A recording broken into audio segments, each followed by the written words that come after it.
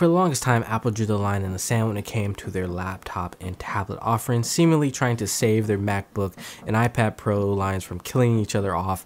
But now that line has been blurred with their new iPad Pro offering, and with this new amazing add-on, the Magic Keyboard, it takes it to a whole nother level, giving us a laptop experience with touch capability, something Apple has never really done before. Now, while Apple is playing catch up in regard to this, especially when compared to its direct competitor, the Surface Pro, one cannot deny when Apple decides to catch up, they catch up in a major way.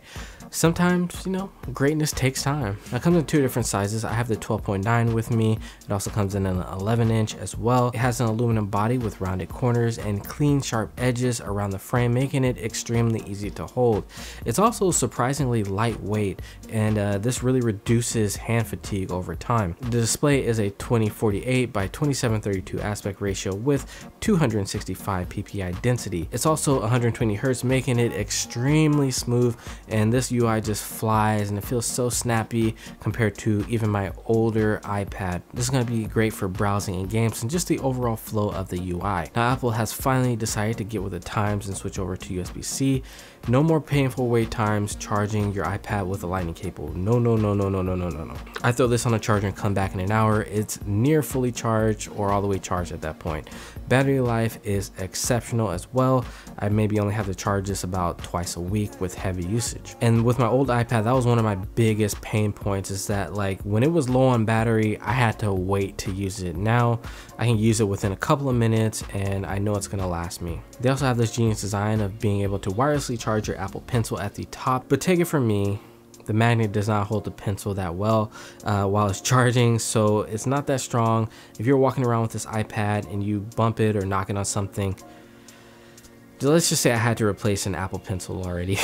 They have plenty of storage options ranging from 128 gigabytes all the way up to a 1 terabyte. The RAM stays the same across all the configurations at 6 gigs. There is no headphone jack, but they have given us these 4 amazing speakers, 2 on each side, giving us a surround sound like experience, and these babies get loud. If you want to consume content like shows or movies, it's a great experience, guys. Take it from me. No tinniness or distortion at high volumes.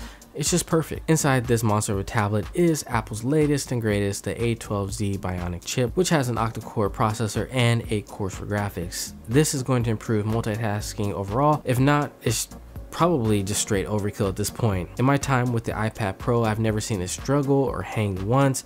Digital designers will be able to definitely take advantage of the power that this machine has.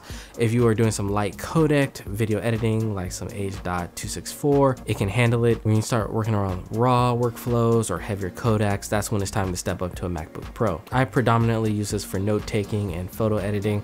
If I were still a student and I just needed a machine for strictly productivity, I'd probably go with one of these over a standard MacBook 100%. As for the cameras, they have a 7 megapixel face detection camera that goes up to 1080p 60 frames per second. It looks decent enough to get the job done in most cases. It is at a weird angle, so I'll be holding up the iPad sideways sometimes and my thumb will actually be blocking the camera and the sensor in my Face ID doesn't work. I gotta enter in my password. It's a mess.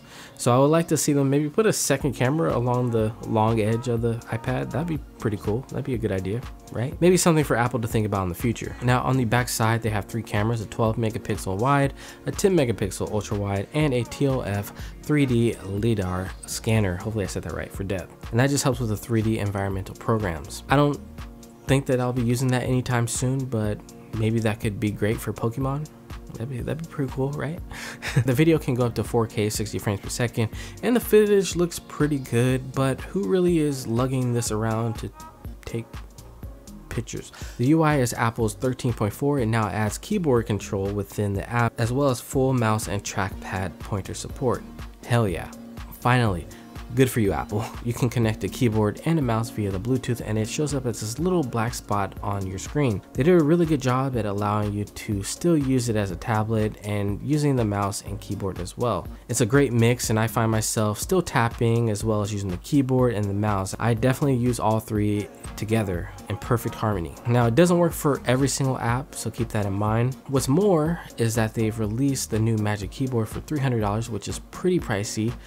So you'd be looking at close to $1,400 for, you know, that's kind of getting to like laptop levels, as the 12.9, the version I have, starts at $1,000 for the lowest configuration. So add on another $300, this thing is getting pretty pricey. But I mean, is that any surprise? It's Apple. Now this new Magic Keyboard cover connects with the 3 pins on the back like it did on the other one, and it stays in place. It's very strong, it's very sturdy, a very smooth experience that doesn't add too much thickness to the overall size of the iPad, although kind of makes it almost the same size as my MacBook Pro. But still, there's something about this form factor that I really like over a normal MacBook, and why I take it everywhere with me. It also does make it slightly heavier, taking a little bit more of that iPad Pro magic away. See what I did there? You open the keyboard, which also protects the screen when it is not in use.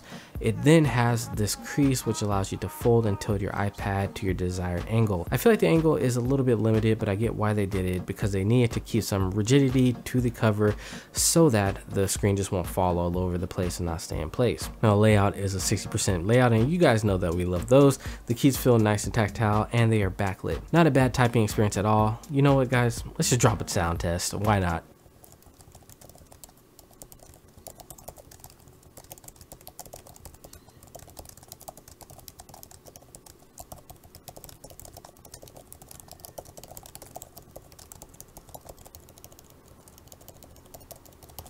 Now it also has a trackpad feature which allows you to do double tapping and gestures like swiping to go to the home screen. Swiping left or right allows you to go to different apps, which is really cool. Along the case, there is a USB-C pass-through on there as well, which is really cool. Speaking of USB-C, you can connect a dongle and actually allow for more USB-A ports, making this closer to a laptop experience. Crazy good design that has essentially blurred the lines for Apple. But before I finish with my final thoughts, we have a word from today's sponsor, Skillshare.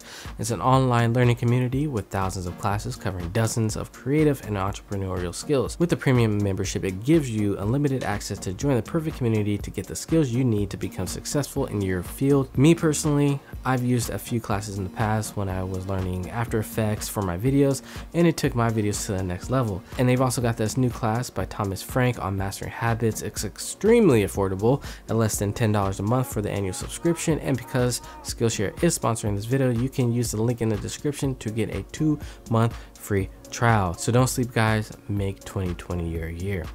Now this is finally a viable pro device. Scratch that. It's an everybody device, especially if you want to get things done in your life. I know when I need to just disconnect, I just take my iPad Pro, I go outside, I sit. Very minimal. I love it. It just gets the job done. Now, if I could add something to this device, it would be like an SD card slot. That would be cool for professionals out there. I think a lot of creative people would appreciate that. It really does make a difference not having to carry around just one more thing, but I get it. Apple's trying to move towards this seamless, sleek design for users. But with all that being said, the iPad Pro gets a thumbs up from your boy. It's kind of cheesy, huh? Thumbs up from your boy. All right, guys, it's your boy BT. Don't forget to like, share, comment, and subscribe, and I will see you in the next video. Peace.